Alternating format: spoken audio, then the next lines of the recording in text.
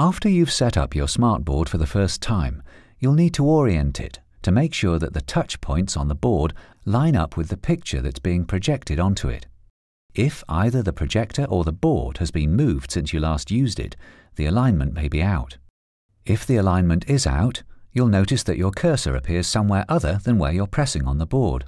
If you pick up a pen and write on the board, you'll notice that the ink that the pen leaves on the board is slightly out of position.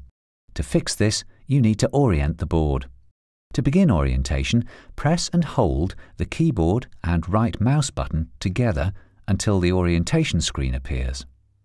Pick up one of the pens and touch the center of the cross inside of the white diamond-shaped target firmly with the tip of the pen until the target moves to the next point.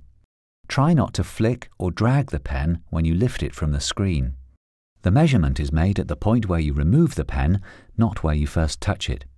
Repeat this process for each target point on the screen. The tip of the pen should now align perfectly with the mark created on the board.